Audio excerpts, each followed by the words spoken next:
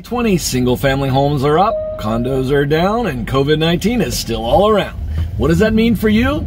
Let's get into them here in this month's Oahu Market Update.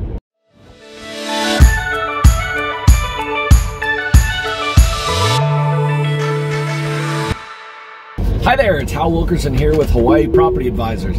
Today is one of my favorite days of the month because we get to dive into the data of last month's real estate transactions and really pull some nice little nuggets of data to give you, dear viewer, a good idea of what is going on here in the real estate market on our beautiful island of Oahu. Let's jump right in. On a backdrop of COVID-19, there were, and still are, I think, quite a few variables at play here, leading into some really strong numbers.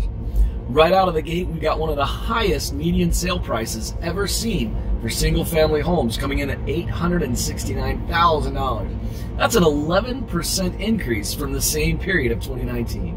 2019. How we miss you, 2019. Excuse me. Back to the analysis. In other words, in the last year, if you'd bought that same house in the fall of 2019, when pumpkin spice lattes weren't a face mask scent, you would have seen about a $95,000 increase in your equity year over year. That's incredible, folks. Now, Hawaii doesn't have a lotto just yet, but if it did, you just won at least a pick 3. Well, in September 2020, the number that really stuck out to me was the pure increase in transactions. We had a 12.7% increase in volume of transactions, which was huge. This month, transactions have leveled out on Oahu, but we're continuing to see a shrinking of days on market.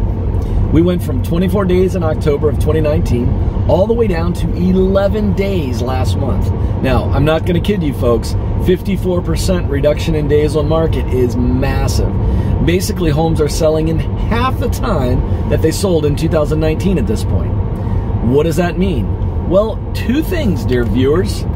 Number one, there's still a lot of pent-up demand, which means this firestorm of real estate is probably going to last a few more months. And number two, we're going to continue to see some positive pressure in year-over-year values. And the key metric for that particular number is none other than the closed over asking price, meaning that we are seeing little bidding wars on these houses. This month in the single-family market, 42%. So what does that mean? Nearly half of all homes are getting more than they listed their home for.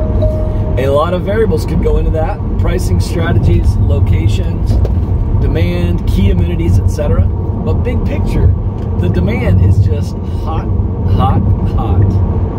Now, we all know, having spent the better part of 8 months or so here, social distancing, working from home, Zooming our coworkers, growing our beards, getting Zoom bombed by your coworker's cat.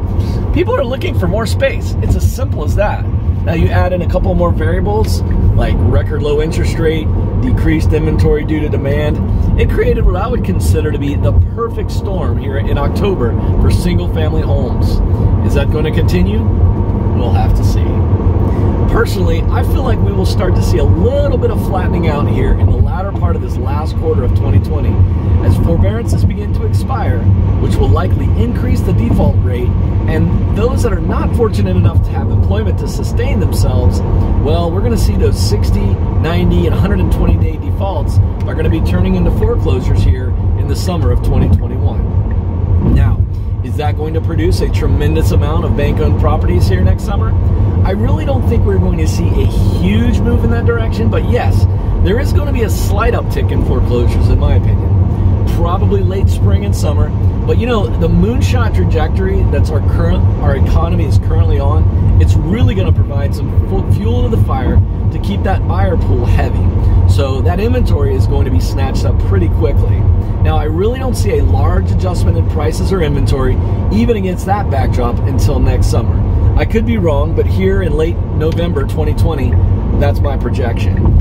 Okay, the third and final number that really stuck out to me in the October numbers here on Oahu are the fact that condo numbers are actually down in average price about 7%, and they're relatively flat in transaction volume.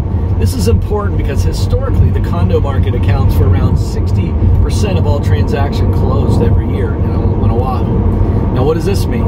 I think it means two things. Number one, people in condos just aren't moving.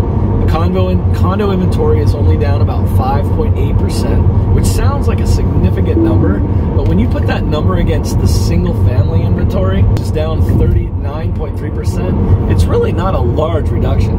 And secondly, for those that are moving out of those condos and are upgrading, they aren't seeing the same bidding wars that we're seeing in the single family market. So inventory is solid, transaction volume is stable, which means you've got just enough buyers to keep those numbers on an even keel. There's a lot of things that you could take from these numbers, but I feel like in this environment, you're getting some bleed over in the urgency that single family realtors are using, that are ringing true and just saying, hey, Mr. and Mrs. Buyer, this property is not going to last long. If this is something that you like, you may want to put that offer down today. Now, there's a lot more to unpack in this month's Honolulu Board of Realtors monthly stats report, but I just wanted to cover a couple of high points that stuck out to me. Thanks for watching this month's Oahu Market Update, and if you like what you saw, please tap that subscribe button, give us a like, and drop your comments below. I'm happy to answer any questions on the market here on Oahu. This is Hal Wilkerson with Hawaii Property Advisors, where we have good times, give great advice, and we sell gorgeous homes. For more info on buying or selling your property, your very own property in Hawaii, please visit hpahomes.com or drop me a text or a good old-fashioned phone call at 808-227-4842, and we'll get back to you as soon as possible with the best advice possible on real estate in Hawaii. Thanks again, and see you next time.